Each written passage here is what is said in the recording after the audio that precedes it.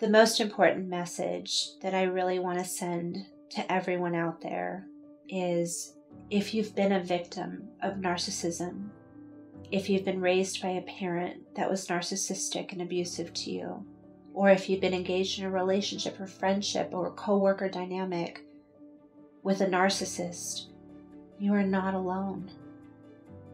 Victims feel very isolated. That's the job of a narcissist, to get everyone around them out of their life, to make them feel alone, to make them feel victimized, to make them feel they don't deserve better. You are not alone. There are so many victims out there of narcissism that don't even realize that that is the answer to why they have adult struggles today.